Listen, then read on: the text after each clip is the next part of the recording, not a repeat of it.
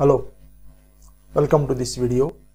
In this video, I am going to explain how to eliminate required number of characters from the starting position of the string.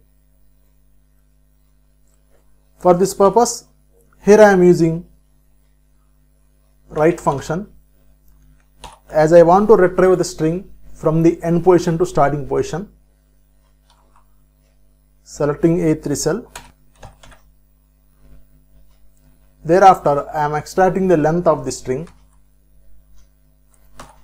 From that length, I am deducting single character.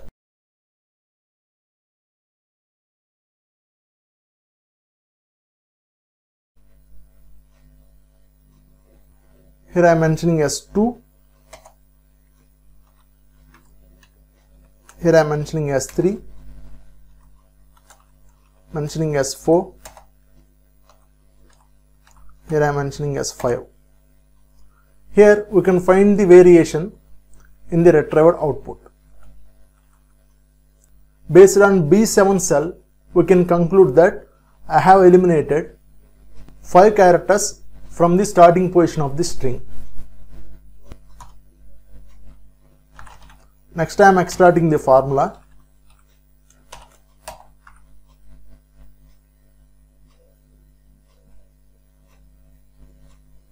In this way, we can extract the required number of characters from the starting position of the string. Thanks for watching.